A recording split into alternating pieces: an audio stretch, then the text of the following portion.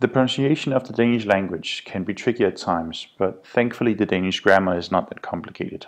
As you may already have discovered from learning the alphabet, some of the letters alter their sound and pronunciation when they are placed in words.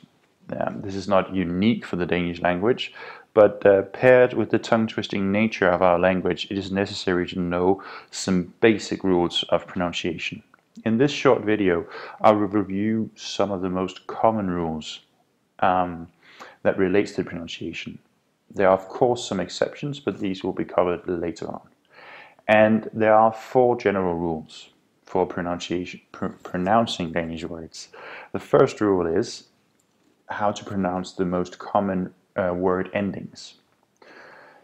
The first common word ending is when a word ends with the letter E, or in Danish, E. This is pronounced as a normal Danish E. The sound is therefore E. To run, for example, is called, in Danish, is at løbe. Løbe. This is an E sound, completely normal E sound. Houses, for example, is called huse. Huse. Again, a normal E sound. And remember, E in Danish is pronounced E. The second common word ending is when a word ends with the combination ER.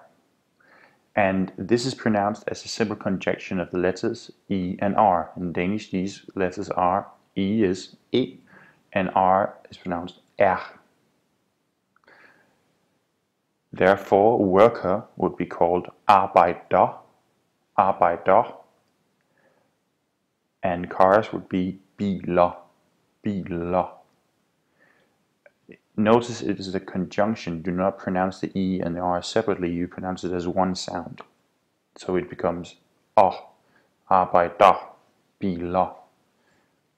We will cover this in class as well, but notice it is a conjunction of the letters. The third most common word ending is when a word ends with the combination ET. ET. And most intuitively we would pronounce it as it, because this is the number it. As you know, the number it is 1. But when it is this combination is the end of a word in Danish, it is pronounced as a soft D. So ran, or in Danish løbet, would be pronounced with a D instead of løbet. It would be løbet.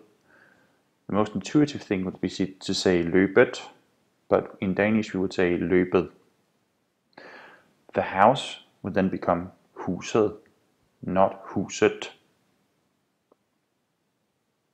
So when you see a word that ends with the combination ET, you pronounce it as a soft D. Finally, when a word ends with the combination EDE, this is also pronounced with a soft D. So the combination EDE becomes ede. Ede. Washed, which in Danish is vaskede, is pronounced vaskede. The combination EDE is pronounced with a soft D, so it becomes ede. The soft D is one of the hardest things in the Danish language beside the letters A, Ö, O, and you can only learn it by practicing it. So take note of these rules and remember them when we are pronouncing Danish words. The second most common rule relates to the letter D and the combination of the letters N and G. If the letter D follows a vowel, it is pronounced as a soft D. So this is a very important rule that makes it easy for you to remember when should the D be soft. If the letter follows a vowel, it is pronounced as a soft D. Food in Danish is mad. Skin in Danish is hud. Notice that both of these words is not pronounced with a hard D, but with a soft D. Mad, hud. When the combination of N and G is at the end of the word, it is pronounced with one sound. This is exactly the same as in the English language. For instance, the English word song, the sound there is NG is song. In Danish it becomes sang. It is one sound. It is completely the same as in English. The third rule is what happens with some consonants when they are placed in the middle of words. And this rule relates to the letters P, T, and K. If P is placed in the middle of the word, it's pronounced as a B. In Danish, remember, P is pronounced P, P, and B is pronounced B, B. Therefore, to eat in Danish, which is spise, is pronounced with a B, not a traditional P. Spise. If T is placed in the middle of a word, it is pronounced as a D. And this is a hard D, not a soft D. Remember, in Danish, T is pronounced T, T, and D is pronounced D, D. Notice T is a lot more sounded than D. Chair in Danish is stol, stol. Notice the D sound, and I'm not saying stol, I'm saying stol. Or spiste, which means ate, is you can actually see that the rule for P and T both applies for this word, so it becomes spiste. Finally, if K is placed in the middle of a word, it is pronounced as a G.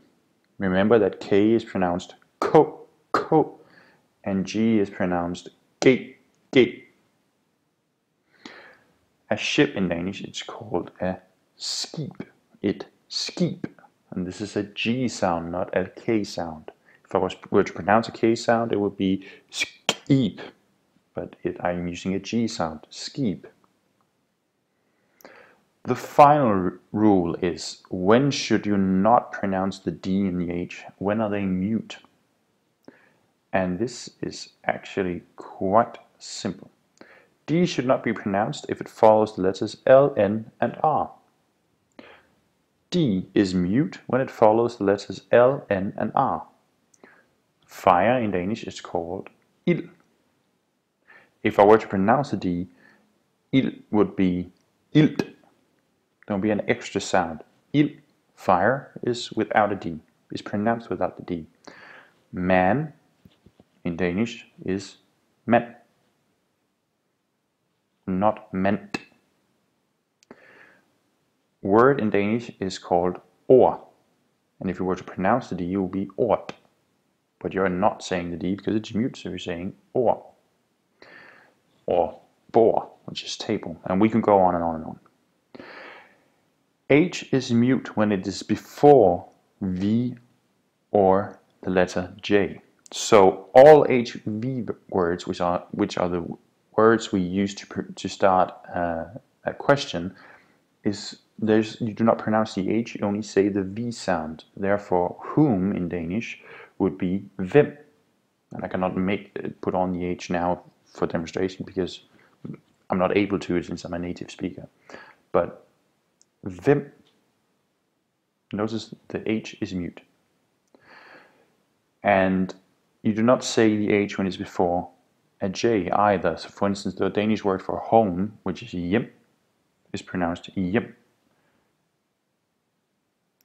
So these are the 4 most common rules. When you know these rules, it becomes not a lot, but it becomes easier to pronounce the Danish language. And we will go over these in class as well, and we will return to them on a separate occasion. I hope this video was useful.